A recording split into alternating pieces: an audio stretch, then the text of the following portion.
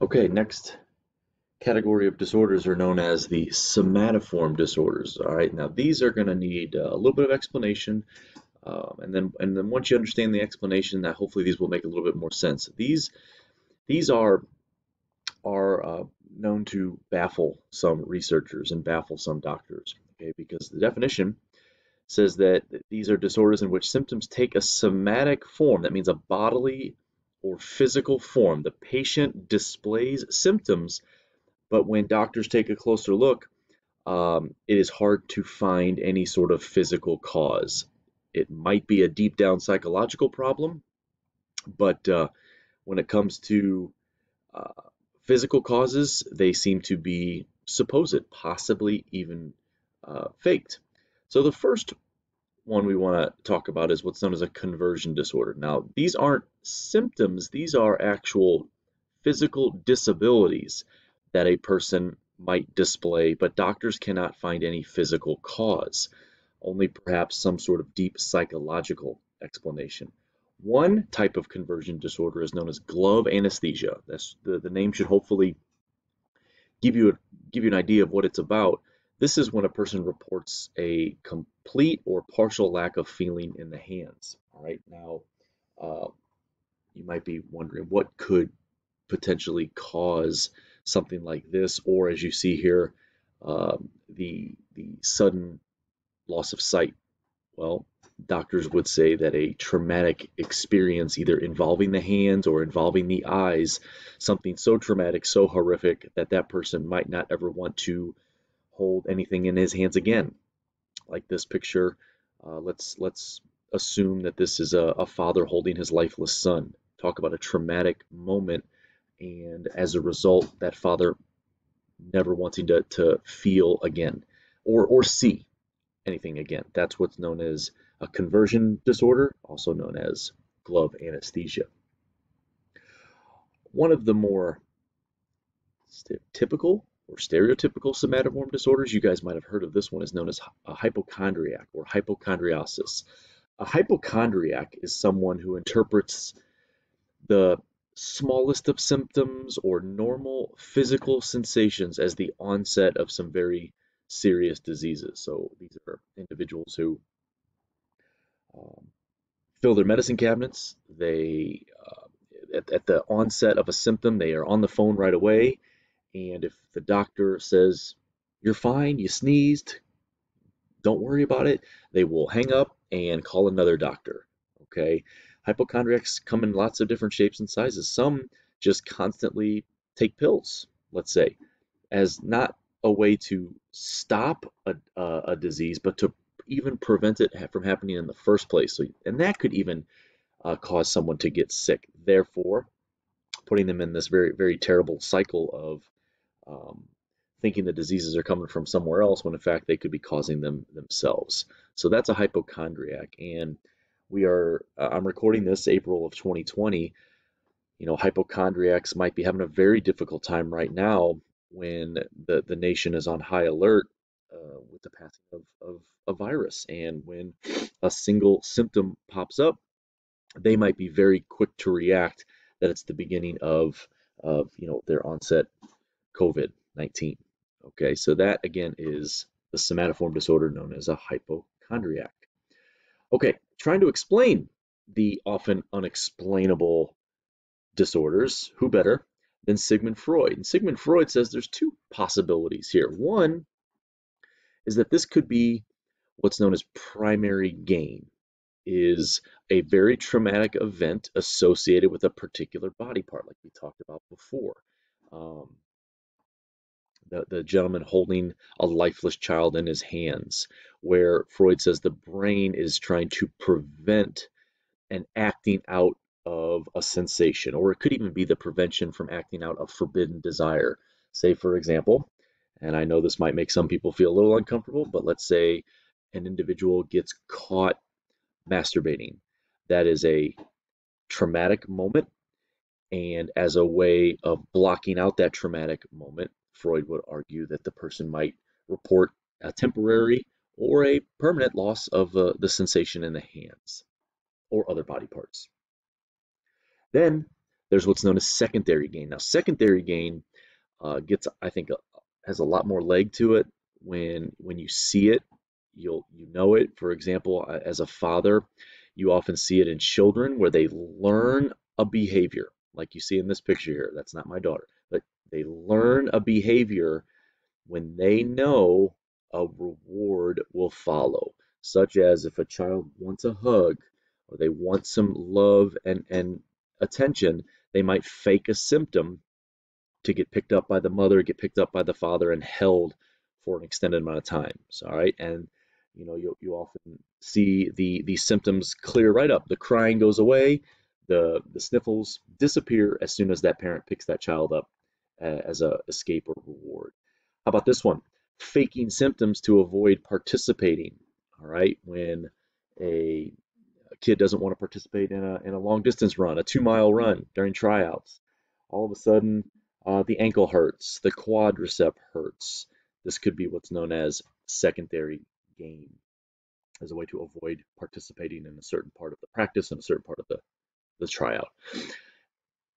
And there is the possibility that there are some strong and deeply neurological problems at play here in these individuals. So that it's not just entirely, um, you know, psychoanalytical, if you will, a Freudian explanation. It can also be explained biologically.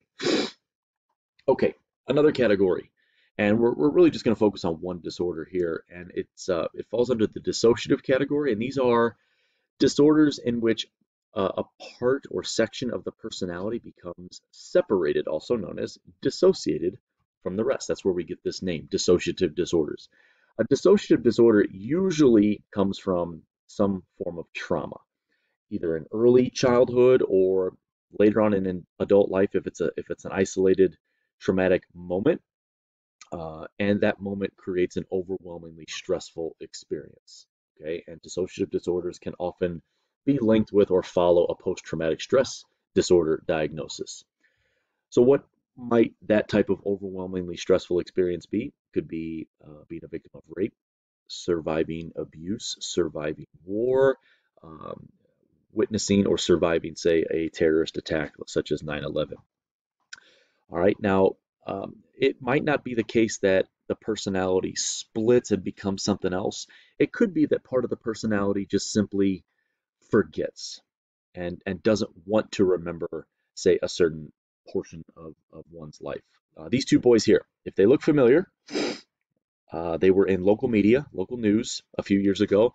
On the right is a boy named Ben Ownby, and on the left is Sean Hornbeck. So these were the two boys that were kidnapped and molested by Michael Devlin. He's the Kirkwood resident, worked at the Kirkwood Emos. I am not saying that these boys have dissociative amnesia, but they could make good candidates. They, without a doubt, went through a very traumatic period. Sean Hornbeck was kidnapped and held captive basically by Devlin for 4 years.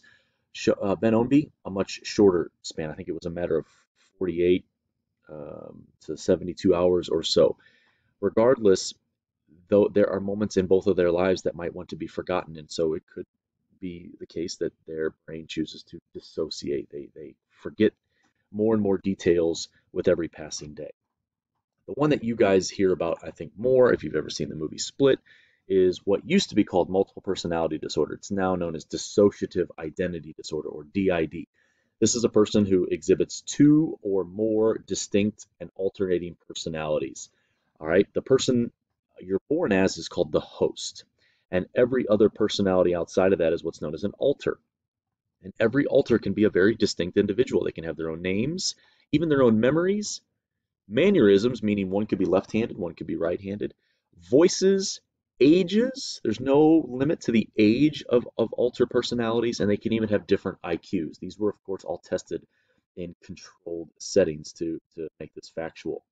Usually, alter egos or alter personalities are non-violent. Sometimes they can turn violent on the self, okay? And Dr. Phil, you can search Dr. Phil Tracy.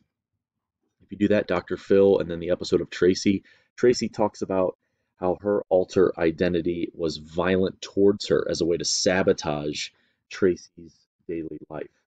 Interpersonality amnesia, right here, is when there's no conscious awareness of the other's experience. So they don't realize that they've got alter egos. And so what can happen is the person goes through periods of blackout. They have no idea what was happening. And what was happening was one of their alter identities were um,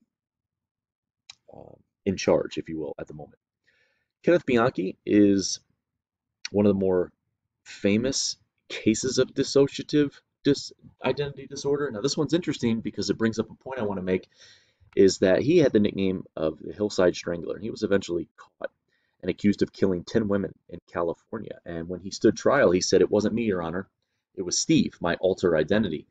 And what had basically been concluded is that Kenneth Bianchi read up on the disorder and tried to fake it, which from what I understand, happens a lot. Is people try to use that on the stand and plead guilty by reason of insanity. Excuse me, not guilty by reason of insanity, and more it's being proven false, and that's why a lot of psychologists want dissociative identity almost thrown out and put in more as a personality disorder and not diagnosed dissociative disorder.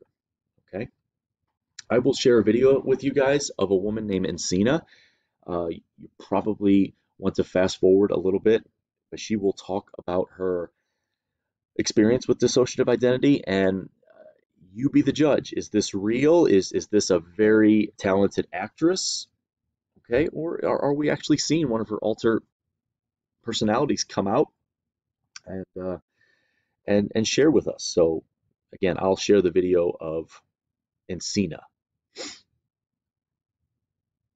Now, how can we explain these? All right, well, I think the top explanation for dissociative disorders is a protective response to childhood trauma. All right, so imagine you've got a young boy who's abused by an uncle. He can't do anything at that time to fight back. So what does he do? He comes up with scenarios or an imagination that could fight back. And day after day, year after year, that imagined person might come to life and turn into one of the individual's alter personalities as a protector, if you will. Happens a lot.